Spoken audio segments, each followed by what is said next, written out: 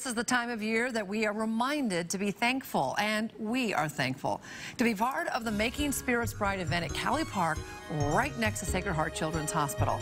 Our Hawk Hammer has more on the Extreme Team project that lights up our hearts every holiday season. Nadine, Aaron, doctors here at Sacred Heart Children's Hospital work their hardest to get children back to their families, back to their homes for the holidays, but sometimes that just can't happen. They have to stay here at the hospital getting treatment with their families. The nurses and doctors here away from theirs giving the treatment. KXLY works pretty hard to make sure they can get a smile or two with this spectacular show.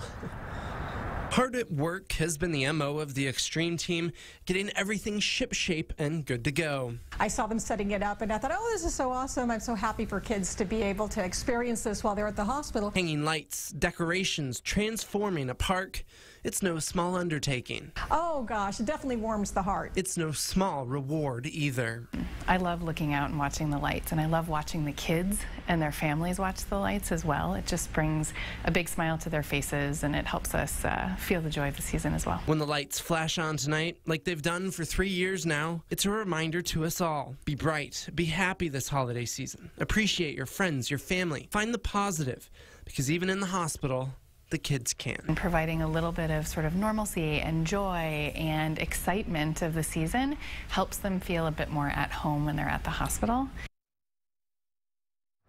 And if you're not excited yet, start getting excited. We're counting down the minutes to the official lighting. The park, it's looking pretty good. We're going to see the whole thing here at 6:30. Stick around. Reporting live, Hawk Hammer, KXLY 4 News.